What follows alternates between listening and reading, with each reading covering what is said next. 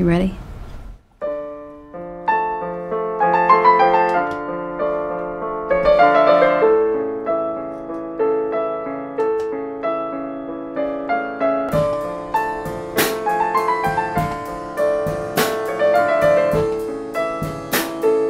Most of the people that I speak to on the street when I'm, trying to promote shows you're just like, wait, all-girl band specifically for women without men there. Hasidic alternative rock, can't even imagine it. It's not what you would think, but it's absolutely true. Everything is so cluttered here, I can't sleep, and when I do, I awake on empty.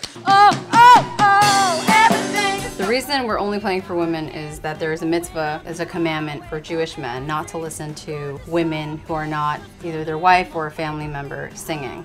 But more than that, we specifically want to create a space that's just for women. The general assumption is that we're cutting out half our audience, which I suppose that's true, but I mean, there are only like, what, 3 billion women in the world? Like, I think we're good with that.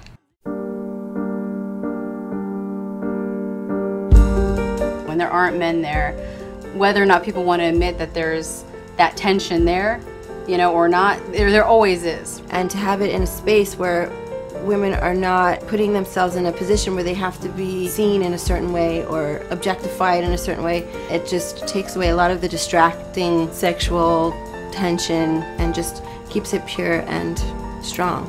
Performing for all women just allows me to relax a little bit more and just play more the way I would by myself even.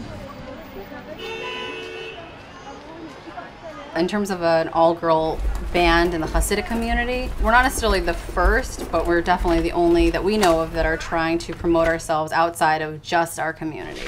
I think that the music is definitely something that, has a crossover appeal, and it's not something that only Jewish women would appreciate.